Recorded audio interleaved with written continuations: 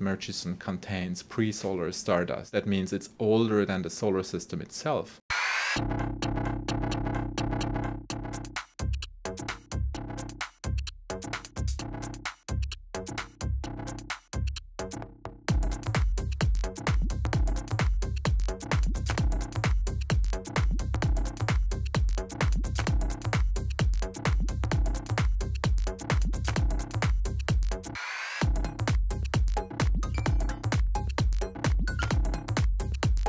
It is very valuable because it is a time capsule from the early solar system. It's 4.6 billion years old and hasn't changed much since it formed.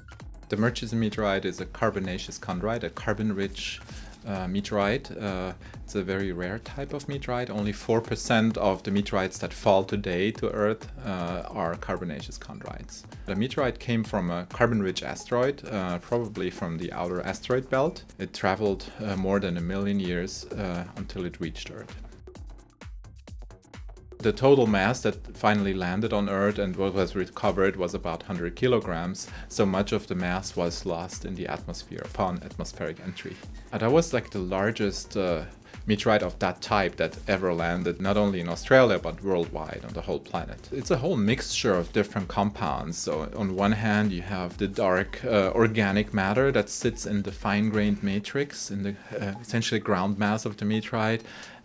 These are all kinds of organic compounds, from amino acids, sugar-related compounds, alcohols, and other acids. Some of those were can be considered as the prebiotic chemistry that got delivered in the early days of Earth's history.